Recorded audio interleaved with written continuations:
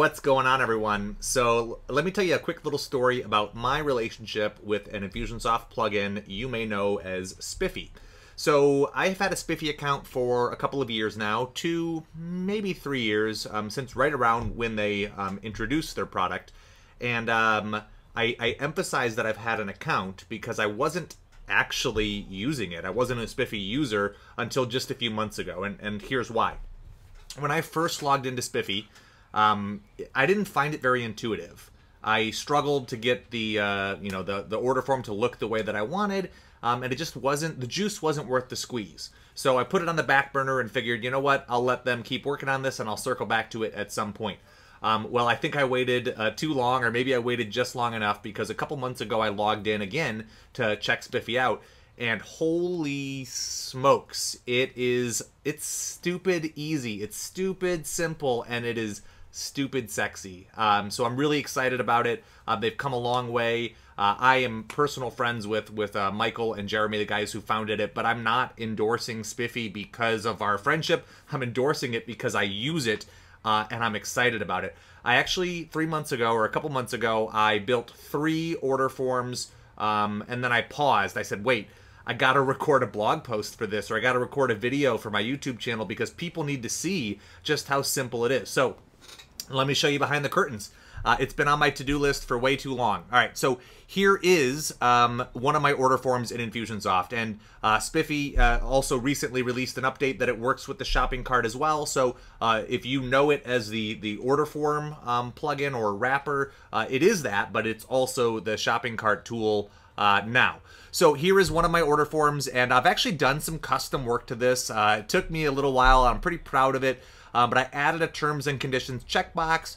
I've got my Facebook pixel in here and some Google Tag Manager tracking code. Got some text here in the middle, and then at the bottom down here I have some testimonials. So let's take a look at what this order form currently looks like, right? So this is all native Infusionsoft, right? I've added my own banner up here. I've given some color to this. I changed the color there.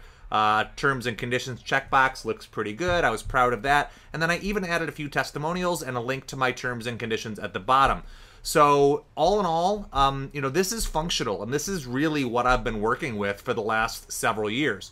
Now, I want to leave this open, but what we're going to do is switch to a Spiffy theme, and I'm going to show you, just how simple it is to get started, because it's probably much easier than you might think. So the first thing I'm going to do is switch off of my theme and switch to a generic Spiffy theme that I've created. So over here I have my order form themes, and I really just created a very simple one. Let's preview it.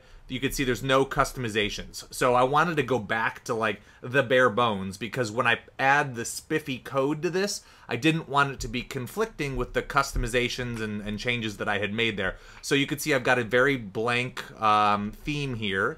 And if we click on edit, I think the only things I've added are like my Facebook pixel code and my Google Tag Manager code. That's it. The other HTML sections are all blank. There is no header image, and that's on purpose as well. So let's just go ahead and switch this order form theme to the generic Spiffy theme.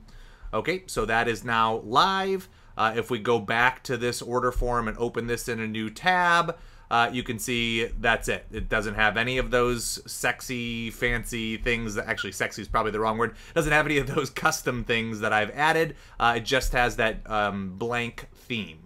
All right, so now we're going to log into Spiffy, and this is the quick part, but you do need a Spiffy account, so if you're not a Spiffy user yet, you'll want to sign up for Spiffy. There's a link somewhere below this video. Let's just add a new order form, and we'll call this Referral Pod, which is the name of my course. You can choose from their template library. They've got a template here. Let's just go with blank for now, create and edit. And the Spiffy builder allows you to add elements, right? The way you might in, let's see, branding elements. There you go. The way you might in WordPress or in the landing page builders that we use, or the email builder, you can just drag out different elements here. So let's go ahead and add a header image, and I'll update that to go to, here we go. I think we have Monkeypod virtual courses, and I'll just click OK. So there we have it. Let's pause while that ambulance drives by. Okay, so I have my header added. We can actually update the background color for that particular section. So let's go F9, F6, F0. Happens to be one of my color codes. And that's it. You could make additional changes to this order form. You can keep adding elements, but for the sake of simplicity, let's just go ahead and publish. And it should, once it's published, right, then you can grab this code for it. And we just need to copy that code and hop over here to our order form. And we just need to add this code right to the header on the order form. So let's go ahead and save all. And then what we can do is preview this. So open link in new tab. And now instead of loading the generic Infusionsoft order form, it loads the order form with my Spiffy wrapper. And you can see that right away, it just looks a lot cleaner. It still has the upsell section, it has the price point, it has the description. It's 2 columns instead of 1. It's got a link at the bottom to my terms, privacy, etc. So it just is, that simple. That's all you need, and your order forms are mobile responsive. Now, what makes Spiffy, I guess, so valuable is not just this ability to create quick and easy and mobile responsive drag and drop order forms, but beyond that stuff, there's also a library of custom code snippets that you can use to add advanced features to your order forms, like a quantity selector or custom fields or one-click upsells, hiding certain checkout types for specific order forms, right? Stuff that you just can't natively do very easily. They've created these little custom snippets that work nicely and give you exactly that, right? So one thing you've probably been hearing a fair amount about recently is the GDPR Compliance snippet, or the GDPR legislation. And so Spiffy has released a compliance snippet specifically for that. Let me show you how that works in case you're a Spiffy user and you want your order forms to be GDPR compliant. So they give you this copy and paste little snippet code. You're going to go into first your admin section and create 3 custom fields. Okay, so those 3 fields are going to be terms agree, privacy agree, and GDPR marketing opt-in. You can change them, but the goal is we need containers, text fields, that we can store a timestamp into when somebody agrees to either your terms and conditions, your privacy statement, or specifically gives consent for GDPR marketing, right? So let's go to our HTML area. Let's go to the footer down here, and let's just paste this section in.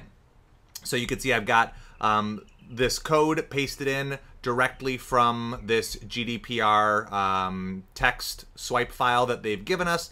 Actually, if we look at that swipe file, there are 3 sections, 3 different checkboxes. So this is the terms and conditions, this is the privacy agreement, and this is the GDPR marketing opt-in. So you can delete any of those if you don't need to use all 3.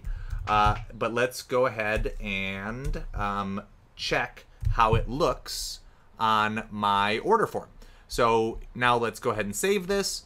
And over here we have the order form open. So if we refresh this, we should see a checkbox has been added, or at least 2 checkboxes. So the terms and condition and the privacy policy have both been added. One thing I forgot to do is actually make those link to anything. So what we'll do is we'll pop in here, and right where this placeholder is, this is where my, actually that's terms and conditions, this is where my privacy policy goes. So we'll paste that in there, and then we need my terms and conditions as well. So let me grab that URL. That's going to go right here. And we'll click save, save as, and then let's refresh this one more time. So now those 2 hyperlinks should open my legal terms and conditions page, and it does, as well as my privacy policy. And that does as well. So if somebody orders and checks those boxes, not only are they giving consent, but it also stores that back against their contact record so that should I ever need it, I have a record of exactly when they ticked that box and the corresponding page they were on, all of that information.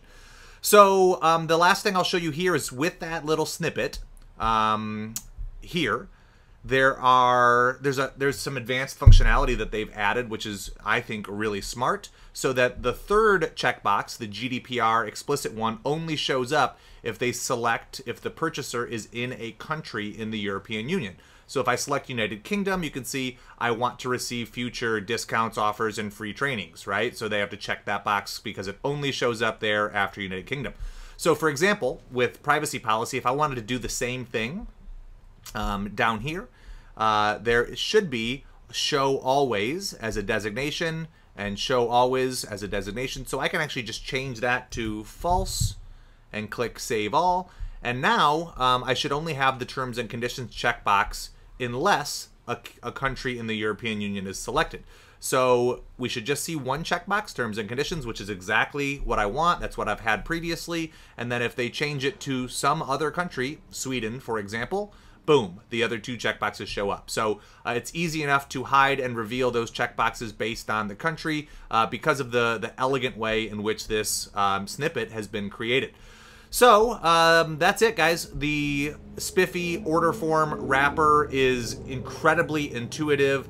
I think it looks great with very limited alterations or modifications. I'm going to get into the actual builder here, and I'm going to make some changes, and I'm going to try to add some testimonials and pimp this out a little bit further. But hopefully that gives you what you need to get started with Spiffy.